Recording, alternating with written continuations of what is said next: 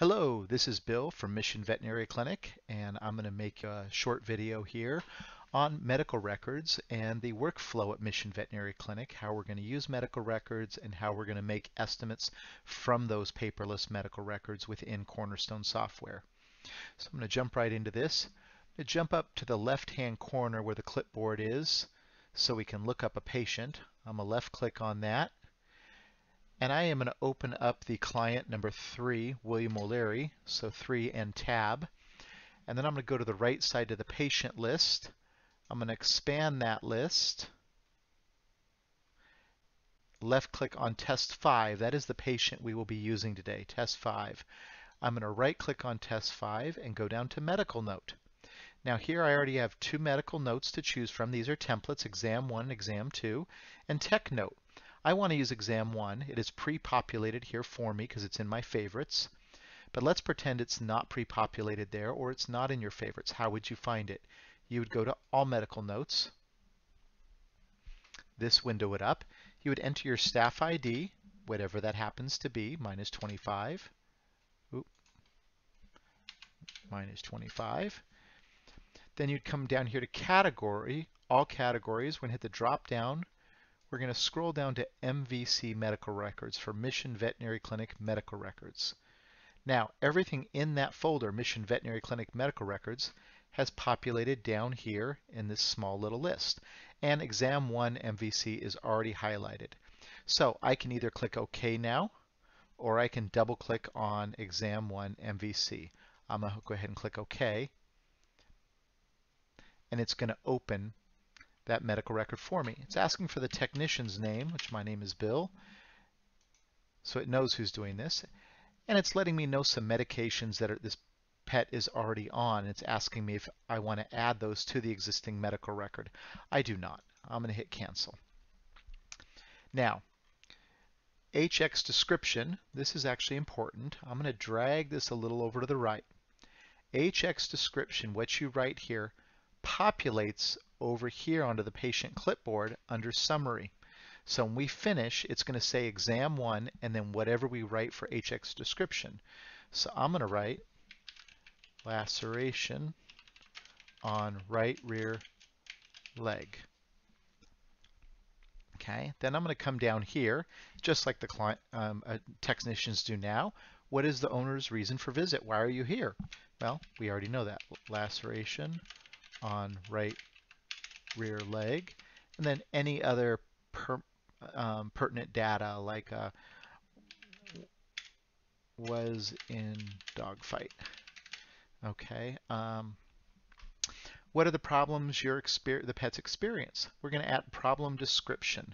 Okay. Problem description is important that we use this drop down because this actually will come over here to problems on the left. It will populate in that problems list. When we're finished, we'll go look at that problems list. We're going to click here. Going to come here and double click and type laceration. And of course, these lists are editable, so as you're working, the technicians need to keep me updated on what they want changed in this list and added to it. But I'm going to choose laceration. It's already an active problem because I've been working with this patient practicing. So do you want to add another occurrence? Yes, I do. I'm going to click OK. And then we're going to continue asking the clients, when did this problem start? Well, it happened about 2 hours ago. Is the problem the same, better, or worse? Well, it's the same. It's only been 2 hours. Has the problem happened in the past? No. Medications being yes, owner gave Advil. Is pet current feeding schedule? Well, they feed twice a day. Dry food. Eating changes? No, same. Has your pet been vaccinated recently? No. Any weight loss? No. Decrease in water consumption? No. Changes in bowel movements? No. Exposure to toxins? No. Any other medical history? No. Okay. Then add vital signs. We're going to click on here. And we're going to click enter weight. double click on it. Let's say we weigh 25 pounds. And the body score, let's say we're a little bit overweight. Enter temperature, 102.5. Enter appetite, it's normal. Enter mucous membrane, pink. CRT, 2 seconds. Enter an alert, the attitude, how alert is the pet. BAR, bright, alert, responsive. Dentistry, what do those teeth look like? Oh, we've got a little bit of plaque there. They're significant. Respiratory rate, I'm not going to take the respiratory rate. I'm not that good, but you can. Urine output, feces outfit. I've kind of already asked these questions. You don't need to ask them twice. Enter pulse. We'll skip over that. And enter blood glucose. We can skip over that. We're not going to do those today. Click OK. Let it load. Click OK again. Now it's entering all those vital signs in here into the medical record for us. You're going to go here, and as the technician, any of these questions you're comfortable answering, you're going to answer. If you're not comfortable answering any of them, then just click Did Not Examine. Nose, throat, normal. Eyes, ears, normal. Lymph nodes, I probably wouldn't examine. This nervous system, did not examine. Skeletal, did not examine. GI tract, did not examine. But every technician's different in their ability and what they're comfortable with.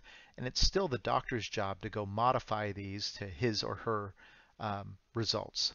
Mouth, teeth, gums, normal. Coat and skin, well, has a laceration. I'm going to skip over that. Legs, paws, back, normal. I'll skip over that too. Okay, or did not examine, did not examine. Let the doctor look at these. Did not examine, perennial. You do your comfort level. Come down here to add diagnosis description, assessment plan. So everything beyond assessment and plan belongs to the doctor. Okay, you don't touch this. So at this point, if you're in the room, you're going to save this. Click OK. You're going to Control L out of the screen. Control L. And you're going to leave. Okay, the doctor is going to come back in.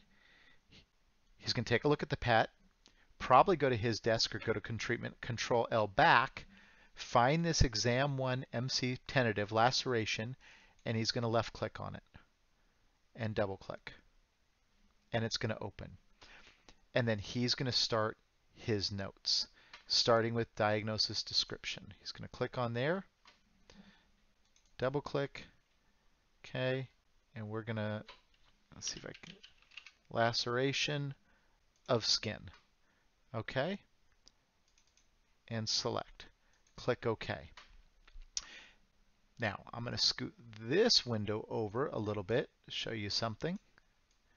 If I can grab on it. So, DX tab here, that is going to populate into this DX tab and make it easier for you to find next time. Okay, so now we have a diagnostic plan. His plan is probably to do some x-rays. He might do a blood panel, so probably a total body function. And then for a treatment plan, we're going to need to give some injections, some pain, some antibiotics, so ×4 injections, probably do some anesthesia, laceration surgery. Come down here, there'll probably be a IV catheter, some fluids, and an extension, probably be an e-collar, and maybe a pharmacy, farm ×3, okay? Now he'll go through and write that up, and he'll save this, or he'll turn it over to you at the same computer. Let's say he's back at his desk. He's going to save this. Click OK. Then you're going to go to whatever computer you're at, and maybe you'll just take over from whatever that is. Once again, you're going to double click on this laceration of the right rear leg. You're going to open it. This time, you're going to scroll down a little bit to where you can read his notes. And now while looking at these notes, you're going to go to the patient in blue. You're going to right click and you're going to go estimate.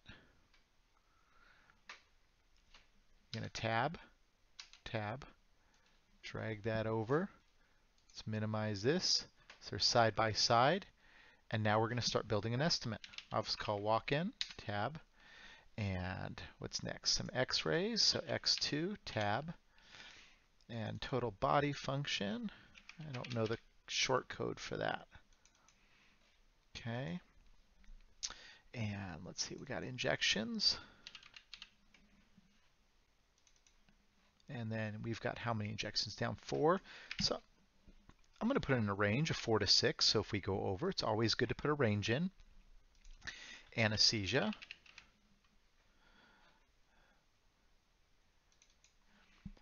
And then surgery, laceration.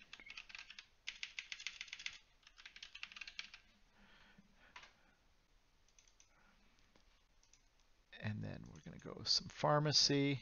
Oh, IV catheter, almost missed that. But having the windows side by side makes this job very easy. It might be even easier than looking down at a chart. I think you'll like it more once you start using it because you're just staring at the screen side by side. Pharmacy. Oop. Pharmacy. He has 3, so I'm going to put 3 to 4. And also an e-collar. It's the e-collar bundle. So by putting in ranges, it creates us some give on the estimate, okay, and some selling power on the estimate. So now at that point, if I'm outside the exam room, I need to close this. So I'm going to save this, click OK. I could choose to print this if I want, or just to save it. I'm going to click OK. Staff ID is required. I forget this every time. So we need to put Gramani or Lee, depending on who it is. GUR, GUR, GUR.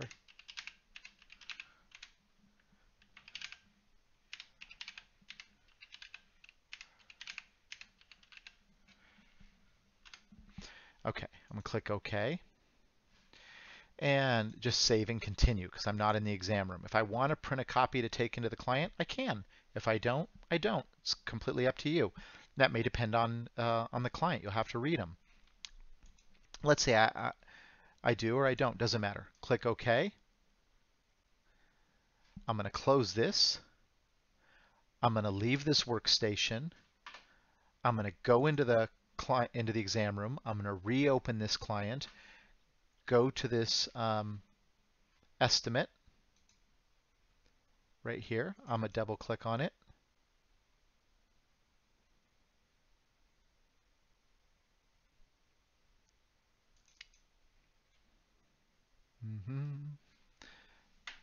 And I'm going to open the estimate.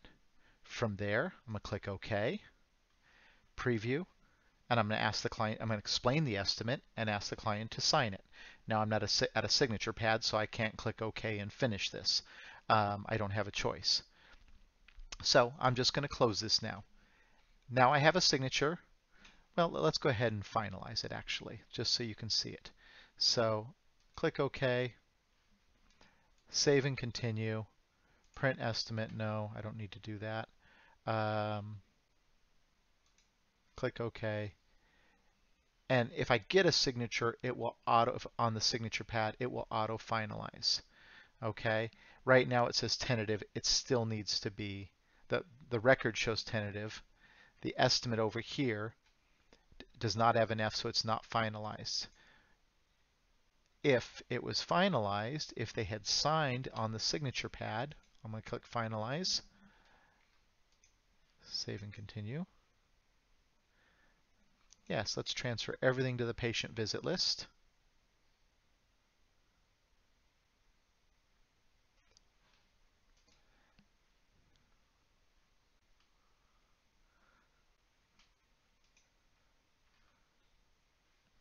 It's creating a lab request for that total body function and an image request for those x-rays.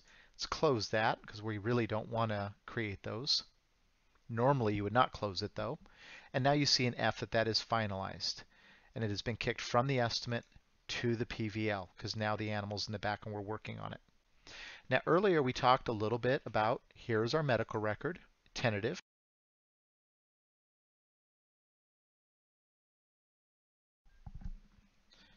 Here is our medical record. It's tentative, so the doctor can still open it and edit it. In diagnosis, we see laceration of skin, and in problems, we see our laceration. And in vital signs, we see all the vital signs that we've taken on this patient. Okay. So that is everything. That is how you're going to go through the walkthrough. From that point, as far as your PVL to the estimate, to the invoice, it will be the same. You leave everything in the PVL until it is basically time to check out. Before it's time to check out, you'll need to change pharmacy to the actual medications they are. Okay. And you'll change injections to the actual injections they are. Put a discount in if necessary. On the very final lines, you can add things under the office category. So we can go to the office category, office miscellaneous, and we might add something like keep e-collar on at all times. We can go to this one and add something. Sorry, let's go back to the office miscellaneous.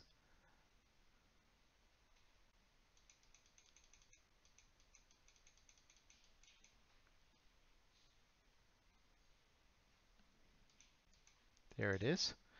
Or we could create a callback at a certain day to call this client to check on the pet. We could thank them for being a loyal customer. Our tender loving care, no charge. And then the very last thing is in the blue line, we're going to put RTG, ready to go.